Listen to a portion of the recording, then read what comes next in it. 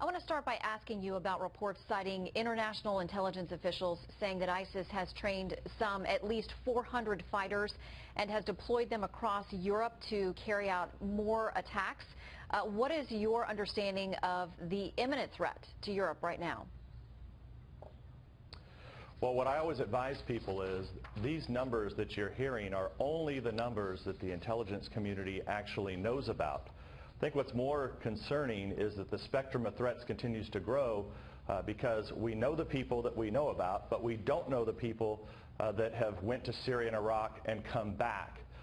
Altogether, that's probably in the thousands, and then they're training locals. So they're going to these refugee populations, training people, bringing people into the fold, going to the mosques, and you look at places like Belgium, France, Germany, Turkey, other parts. Those are areas, I think, with high populations that have to be concerned about more attacks in the future.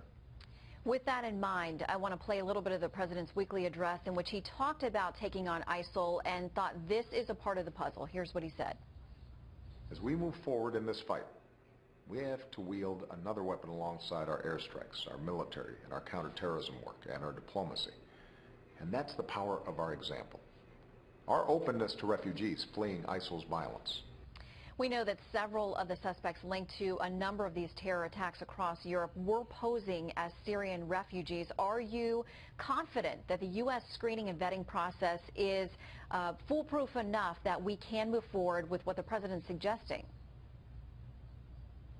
No, I'm not, and that's why the House of Representatives last year asked for a pause in the refugee program. And I want to be clear that I do believe that we need to accept refugees from around the globe, especially from places that are war-torn, that have dictatorships. We need to be the beacon of light around the globe. But at this point, the Congress has spoken very clearly that we need a pause on this program when you look at refugees that are coming from potential ISIS or Al-Qaeda infested areas, including Iraq and Syria. However, the Senate will not vote on it. So the Senate Democrats have killed the opportunity to vote on a pause on this refugee program. The longer this refugee program goes unchecked, the longer that we don't take care of ISIS and Al-Qaeda, the more that this threat will grow day by day.